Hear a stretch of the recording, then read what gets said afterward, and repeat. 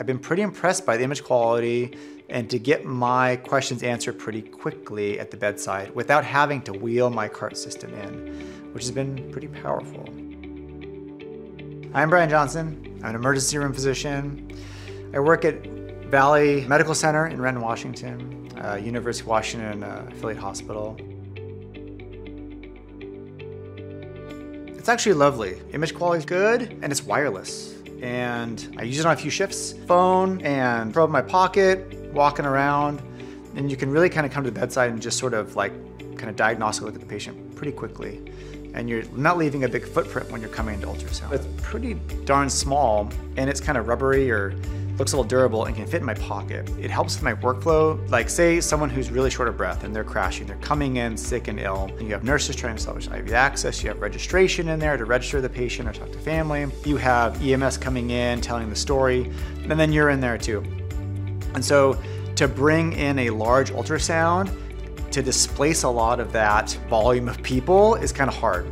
So for me to kind of sneak in there, which I normally do to assess the patient anyways, but then just sort of like put the probe on the heart or put the probe on the lungs or look for the AAA really fast, it's just really nice for me.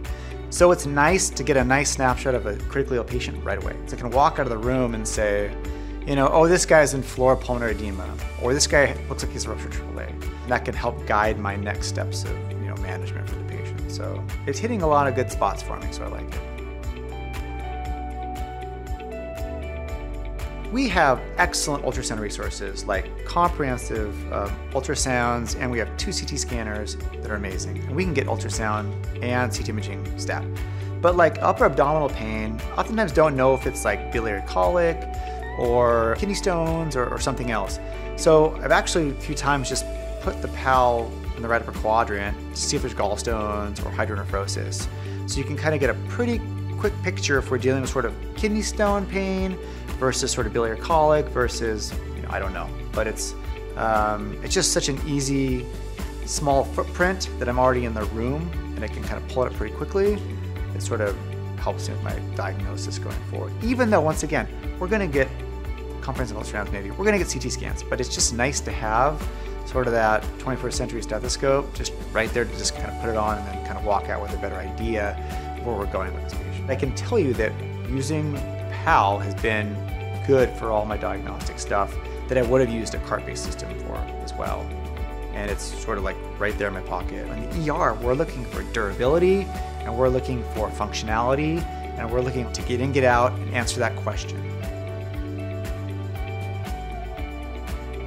I find this device, which is a phased array and linear probe, super useful.